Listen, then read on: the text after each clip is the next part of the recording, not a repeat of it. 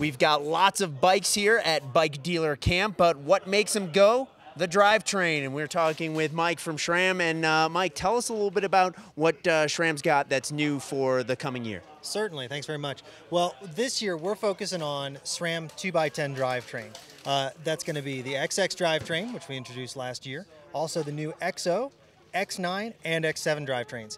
We've got two major gear combinations.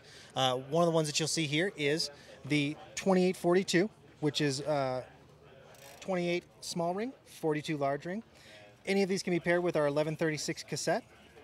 These gear combinations also, or excuse me, the crank is also offered in a 2639. So 26 small ring, 39 large ring. The big story with 2x10 drivetrain is usable gear range.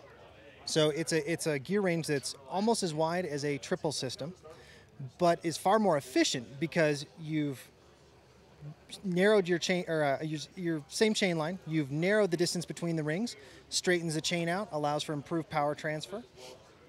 You have a low gear, 2636 is the lowest gear we offer, as I said earlier, that is suitable for getting up even these beautiful mountains here in Park City.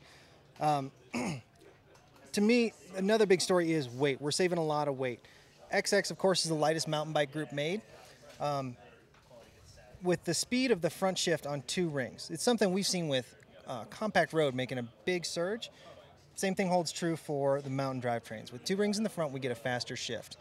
The best thing about XX was, the thing that a lot of people noticed about XX was that speed of the front shift.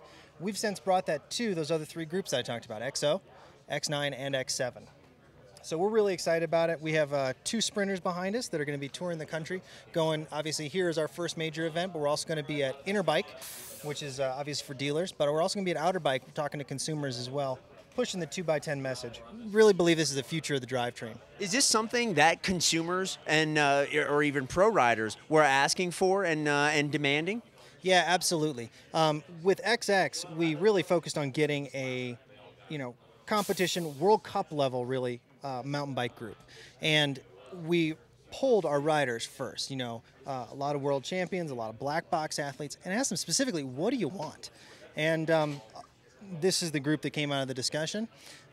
More important, though, we noticed that it was actually a group that wasn't just an XC race group. Personally, I ride it on a 6-inch bike. A 30-pound 6-inch bike. I threw XX on there, saved a couple pounds while I was at it. It was great.